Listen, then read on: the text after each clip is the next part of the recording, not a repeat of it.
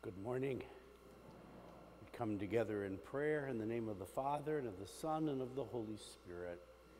The Lord be with you. As we prepare to celebrate Mass this morning, let's first call to mind our sins. I confess to Almighty God and to you, my brothers and sisters, that I have greatly sinned in my thoughts and in my words, in what I have done and what I have failed to do, through my fault, through my most grievous fault. Therefore I ask Blessed Mary, ever Virgin, all the angels and saints, and you, my brothers and sisters, to pray for me to the Lord our God. May Almighty God have mercy on us, forgive us our sins, and bring us to everlasting life. Lord, have mercy. Christ, have mercy. Lord, have mercy. Let us pray. Mass is offered for Lapita Cruz de Bendia. Pour your grace into our hearts, we pray, O Lord, that we may be constantly drawn away from unruly desires and obey by your own gift the heavenly teaching you give us. Through our Lord Jesus Christ, your Son, who lives and reigns with you in the unity of the Holy Spirit, God forever and ever.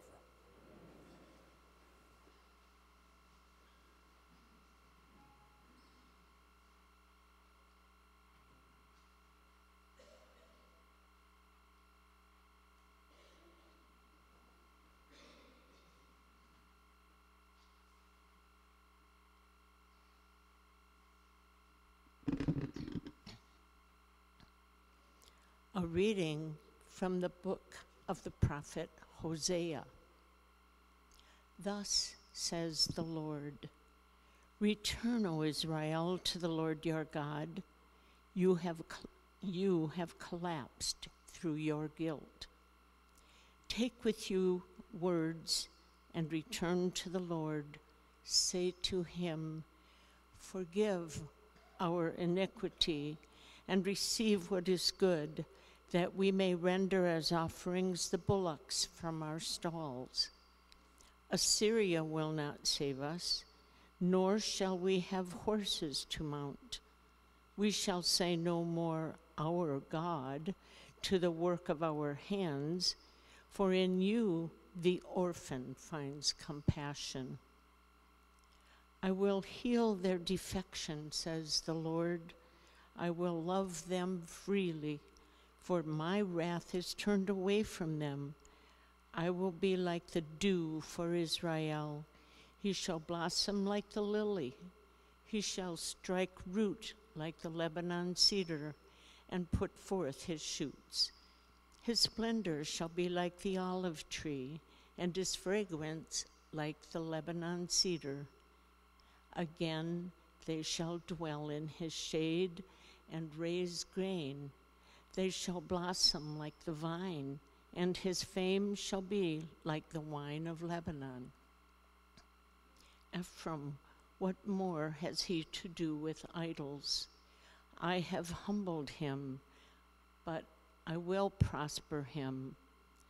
I am like a verdant cypress tree. Because of me you bear fruit. Let him who is wise understand these things. Let him who is prudent know them. Straight are the paths of the Lord. In them the just walk, but sinners stumble in them. The word of the Lord. I am the Lord your God. Hear my voice. I am the Lord, my voice. An unfamiliar speech I hear. I relieved his shoulder of the burden. His hands were freed from the basket. In distress you called, and I rescued you. I am the Unseen I answered you in thunder. I tested you at the waters of Meribah. Hear, my people, and I will admonish you. O Israel, will you not hear me? There shall be no strange God among you, nor shall you worship any alien god. I, the Lord, am your God, who led you forth from the land of Egypt. If only my people would hear me, and Israel walk in my ways, I would feed them with the best of wheat, and with honey from the rock I would fill them.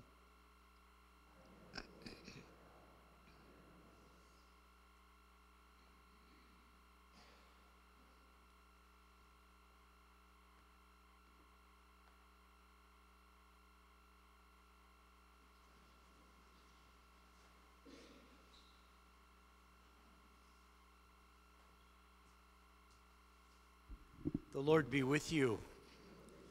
A reading from the Holy Gospel according to Mark. One of the scribes came up to Jesus and asked him, "Which is the first of all the commandments?" Jesus replied, "The first is this: Hear, O Israel, the Lord our God is Lord alone. You shall love the Lord your God with all your heart, with all your soul, with all your mind, and with all your strength. The second is this: you shall love your neighbor as yourself. There is no other commandment greater than these." The scribe said to him, "Well said, teacher. You are right in saying he is one, and there is no other than he.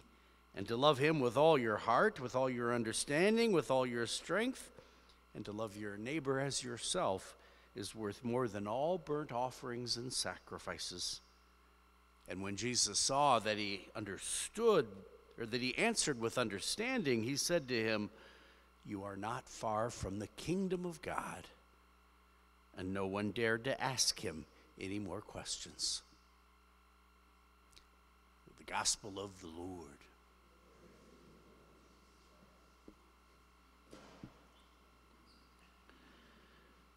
Wouldn't it be wonderful to hear Jesus say to us, "You're not far from the kingdom of God"? And yet that's what we pray for and hope for in the season of Lent, to be close to God, to live as citizens of his kingdom.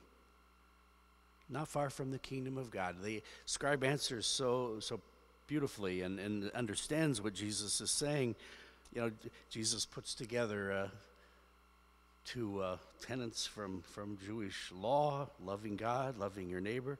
But that first part, that beautiful prayer that the pious Jew prays every day, "Hear, O Israel," the Shema. Beautiful recognition. The Lord our God is Lord alone. It all starts right there, falling in love with God. And if we love God, the proof of that is our love for one another. Sounds so easy, so simple, but it's not. Not easy to love the way God loves. God who loves unconditionally and loves regardless of our behavior. To love that way, though, is what we seek. You know, I thinking about all this yesterday or the day before, I saw that there's a Jesuit, was the Jesuit superior back in, I think, the 1960s, was a man that lived through one of the bombings of the atomic bombings in Japan. Pedro Rupe. His step towards canonization was moved forward in Rome, but here's a wonderful thing that is attributed to him that is widely circulated. But he talks about falling in love with God, what we all seek during this season of Lent, loving God and loving our neighbor. He says this: "Nothing is more practical than finding God and falling in love in a quite absolute final way. What you are in love with, what seizes your imagination, will affect everything. It will decide what will get you out of bed in the morning, what you do with your evenings, how you spend your weekends, what you read, whom you know, what breaks your heart, and what amazes you with joy and gratitude. Fall in love, stay in love, and it will decide everything." Love God, love your neighbor. Hear, O Israel, you are one, O God, and you are not far from the kingdom of God.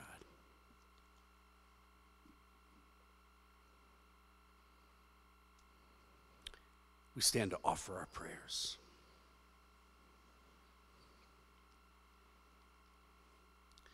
We pray for those with whom we do not agree. May we find common ground with our neighbors in pursuit of common good. We pray to the Lord. For our public officials, that they seek justice and equity and collaboration in lawmaking, we pray to the Lord. For those suffering from discrimination, may they be recognized as beloved children of God by those around them.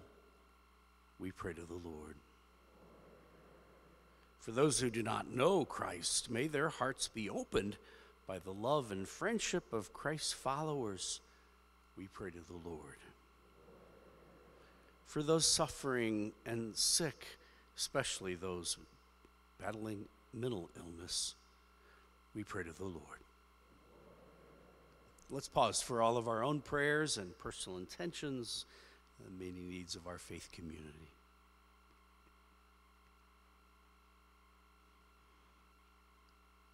We pray to the Lord. Loving God, teach us to love your law and to obey your statutes so that we may be people you call us to be.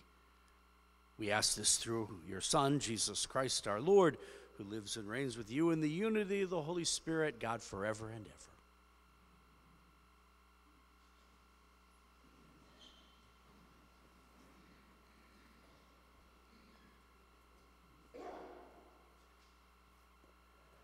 Blessed are you, Lord, God of all creation. It is through your goodness that we've received the bread we offer you, which earth has given and human hands have made. It will become for us the bread of life. By the mystery of this water and wine, we come to share in the divinity of Christ, who humbled himself to share in our humanity. Blessed are you, Lord, God of all creation. It is through your goodness that we have received the wine we offer you, fruit of the vine, work of human hands. It will become our spiritual drink. Lord, wash away my iniquities and cleanse me of my sins.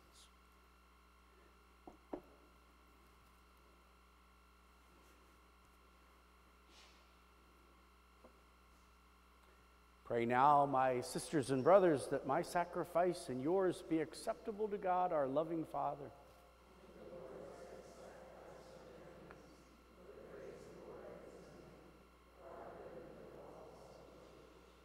Look with favor, O Lord, on the offerings we dedicate, that they may be pleasing in your sight and always be salutary for us, through Christ our Lord. The Lord be with you. Lift up your hearts. Let us give thanks to the Lord our God. It is right and just, our duty, our salvation at all times, to give you thanks, Lord, Holy Father, Almighty and eternal God.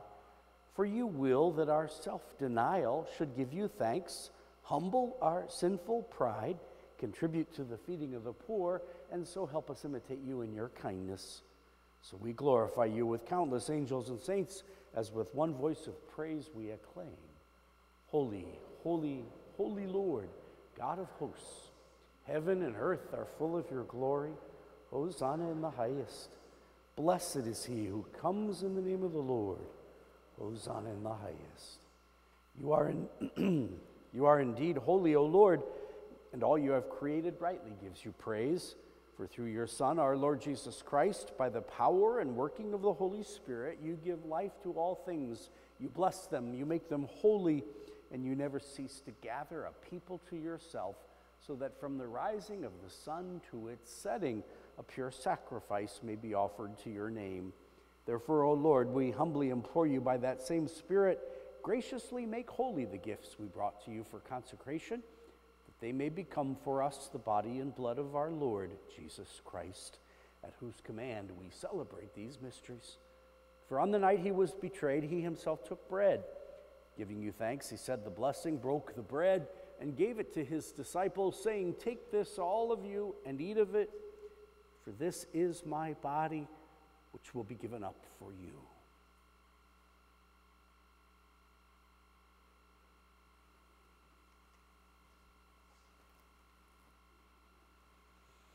In a similar way, when supper was ended, he took the chalice once more, giving you thanks. He gave the chalice to his disciples, saying, "Take this, all of you, and drink from it, for this is the chalice of my blood, the blood of the new and eternal covenant, which will be poured out for you and for many for the forgiveness of sins.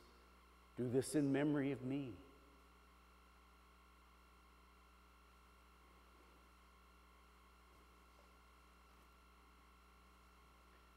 The mystery of faith. Save us, Savior of the world, for by your cross and resurrection you have set us free. Therefore, O Lord, as we celebrate the memorial of the saving passion of your Son, his wondrous resurrection and ascension into heaven, and as we look forward to his second coming, we offer you in thanksgiving this holy and living sacrifice. Look, we pray upon the oblation of your church, and recognizing the sacrificial victim by whose death you willed to reconcile us to yourself, grant that we who are nourished by the body and blood of your Son and filled with his Holy Spirit may become one body, one spirit in Christ. May he make of us an eternal offering to you, so that we may obtain an inheritance with your elect, especially with the most blessed Virgin Mary, Mother of God, with blessed Joseph, her spouse, with the blessed apostles, with St. Thomas More, and all the saints whose constant intercession in your presence we rely for unfailing help. May the sacrifice of our reconciliation, O Lord, advance the peace and salvation of the whole world. Be pleased to confirm in faith and charity your pilgrim church on earth with your servant Francis, our Pope, the order of bishops, all the clergy, and the entire people you have gained for your own. Listen graciously to the prayers of this family whom you've summoned here before you. In your compassion, O merciful Father, gather to yourself all your children scattered throughout the world. To our departed brothers and sisters, to all who are pleasing at their passing from life, give kind admittance to your kingdom. There we hope to enjoy forever the fullness of your glory, through Christ our Lord, through whom you bestow on the world all that is good. Through him, with him, and in him, O God, Almighty Father, in the unity of the Holy Spirit, all glory and honor is yours forever and ever. Trusting in God's love, we can now pray. Our Father, who art in heaven, hallowed be thy name. Thy kingdom come, thy will be done, on earth as it is in heaven. Give us this day our daily bread, and forgive us our trespasses, as we forgive those who trespass against us. And lead us not into temptation. Deliver us, Lord, from all evil, and graciously grant us peace in our day. In your mercy, keep us free from sin and protect us from all distress as we await the blessed hope and the coming of our Savior, Jesus Christ. Lord Jesus Christ, you said to your apostles, "I leave you peace, my peace I give you. Look not on our sins, but on the faith of your church, and grant her peace and unity in accordance with your will, who live and reign forever and ever." The peace of the Lord be with you always. And share that peace with each other.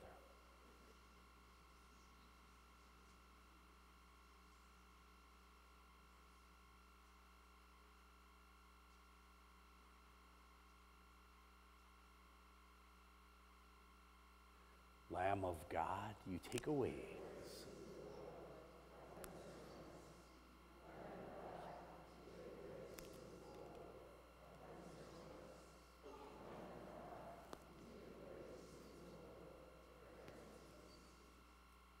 Behold the Lamb of God, behold him who takes away the sins of the world.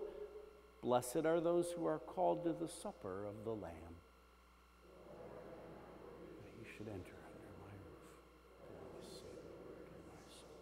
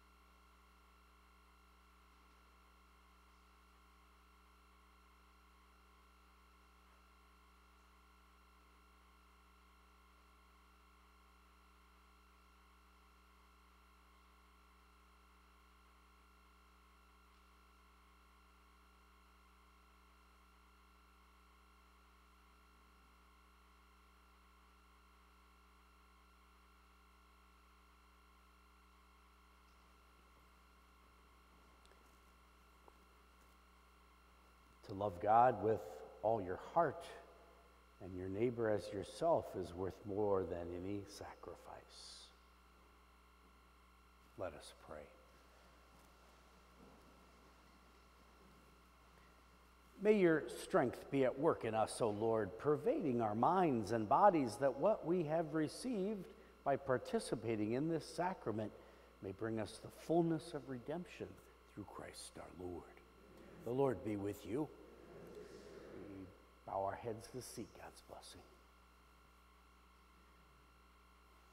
May your strength be at work in us, O Lord, pervading our minds and bodies, that what we have received by participating in this sacrament may bring us the fullness of redemption through Christ our Lord.